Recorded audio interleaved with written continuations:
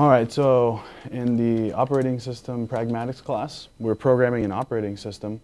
And so I program the entire operating system on this computer here, and then I use a Flash program to download the program onto this computer. This machine has been programmed to communicate with this machine. Hello, my name is Brian Souza. It's probably one of my best accomplishments. I remember I was walking through the quad when I got the email telling me that I would be receiving the Dean's Award for Engineering. And I just looked down at my phone and I just started smiling.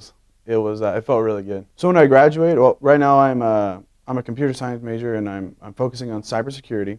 And I have potential job offers from Johns Hopkins Applied Physics Laboratory and the Spey Naval Research Laboratory right now. So I'm really hoping to end up at one of those places.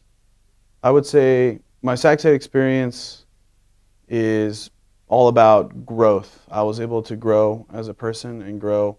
I remember thinking that I was, an adult and I was responsible when I came into college, but all of the struggles and the deadlines and the extracurricular activities and juggling my schedule and working jobs on campus has really taught me to grow as a person. And I really feel like when I get into the industry that I have the skills that'll help me be able to do anything. I don't know everything now, but I'll be able to learn and grow into anything.